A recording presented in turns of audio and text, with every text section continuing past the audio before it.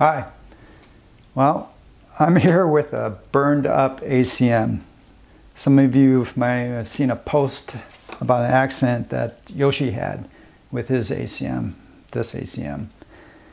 He had a rather severe fall when he was riding some river trails in Southern California. Some of the trails I ride myself, they're beautiful for riding. The unicycle's smooth and you can go really fast. Well, he estimates he was going in a 30-mile range on the ACM. The battery was not fully charged and he had tilt back off and alarms off, and it gave out on him. So he suffered some injuries, a lot of soft tissue injuries as he rode away from it, and it continued off the edge of the trail, down the embankment, boulder strewn embankment, and into the river. And at that point the river is salt water. It's real close to the ocean. And he said he pulled it out, and at that point it caught on fire. I wasn't there, but I asked him if I could have it. He was going to throw it away, and he said, sure, take it. I thought maybe I could get a few spare parts off it, because I have an ACM. And if nothing else, I could show you guys the result of a 30-mile-an-hour crash with an ACM. Okay, well, you can see the damage is really severe, and in hindsight, I'm not sure I'm going to be able to get many spare parts out of this. It's incredible. This suffered, well, besides all the burn damage, I'll show you. It looks like, so it's two battery packs. This battery pack burned up for sure. The battery pack on the other side actually doesn't look like it burned, but it does look like it suffered. There's some damage, maybe just damage from the salt water. I'm not sure. I'm going to take it apart a little bit. But the damage that this look at this pedal. I'm not sure if you can see how the pedal is warped. And I mean, obviously there's the burn damage, but besides that, all the case damage that occurred,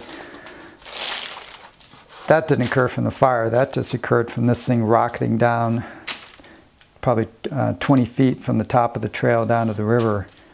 You can imagine bouncing on top of the boulders. So all this mechanical damage, that just occurred from just crashing. So it's hard to say whether the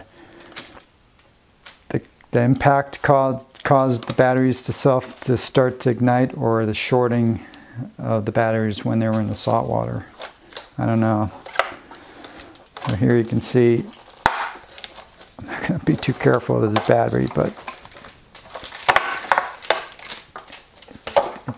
I mean, if this battery had caught on fire, I think the whole thing would have gone up in flames like this one. So I'm guessing, I don't know, this may be just heat damage from the fire. So I don't think this one actually caught on fire. Heat damage and probably saltwater damage. All right, so I'm going to take this apart as much as I can. I'm curious to see what condition the control board is, maybe the motor, I don't know. And I'll film some of it. You can just, we'll see what I get out of it when I'm all done.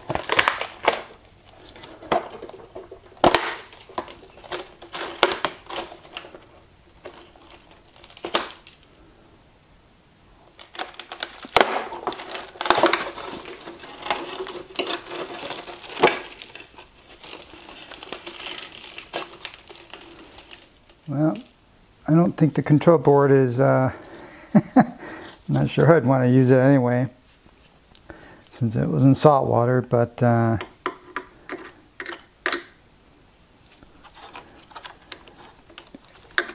it's pretty bad.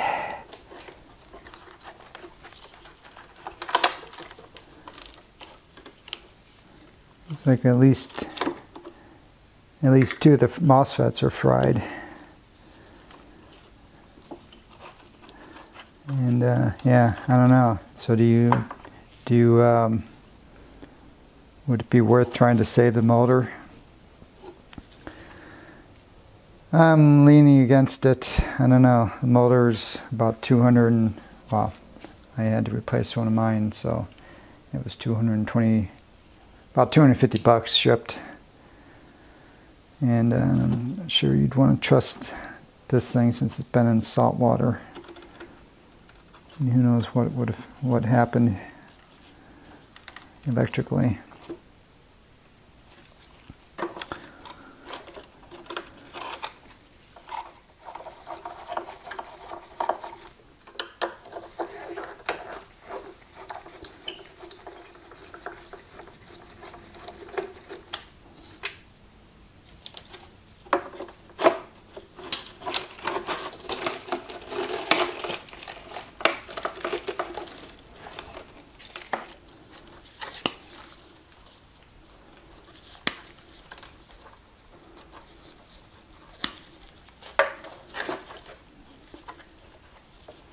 Doesn't look like I can save the tire. Yeah. I don't know. I don't think it's worth even attempting to save the motor. I might save these brackets though. You never know. And the shims actually inside, the wedges inside the brackets, they might come in handy at some point.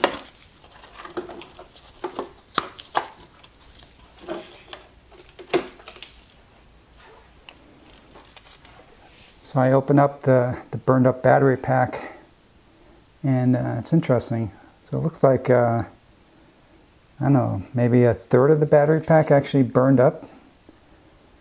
But these look okay. I mean, relatively okay. This, I suspect, is a salt water damage, and probably heat damage. But these definitely did not go up in flames. So I don't know. I don't know if that's encouraging or not in terms of our general safety with these things. You know, being able to go up in flames. If this thing was on fire and not all of them burned up, then maybe that's a good thing for our battery packs. Maybe the ones that burned up, maybe these suffered the physical trauma of you know, hitting the rocks, and that's what really got it going on fire. I don't know. And then also, I know there's, well, I've seen a couple comments about maybe Gotway substituting the batteries. This wheel, Yoshi had only had it, so sad, but he only had it for 2 weeks. So it was a new wheel. And these batteries are NCR 18650GA. And as I say that, I don't know anything about these batteries, but I know some of you battery geeks out there will know. This was supposed to be a 1600 watt-hour ACM. So these are the cells. So I imagine I'm going to open up the other battery pack just for kicks and see what it looks like inside.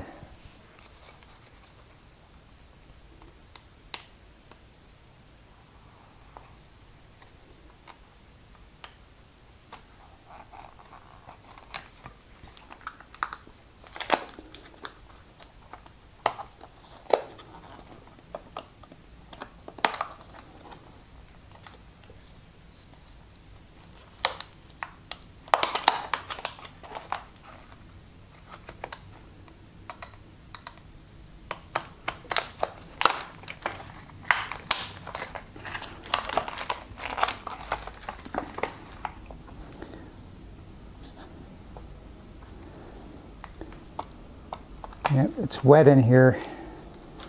I'm supposing that's water, but there's definitely a lot of corrosion. So I don't think these batteries do too well getting submerged in water. I don't think it probably wasn't in the water for too long. But yeah, well, that's that. Well, this is all that remains of Yoshi's 2-week-old ACM. So sad. Well, I might be able to make use of a few of these parts. For sure I'll be able to make use of this pad since one of mine is starting to fall apart. I've had my ACM since January of 2017. These valve covers are usable. Probably won't need an extra pedal, but you never know. Likewise with these pedal brackets, but maybe if I hear of someone that needs one, I can give them one of mine. These are probably, well, they might come in handy, extra wedges for the axles in case mine get distorted beyond repair. Well, that's it. Hope you enjoyed this tour of a burned up ACM. And thanks for stopping by, guys. Talk to you later.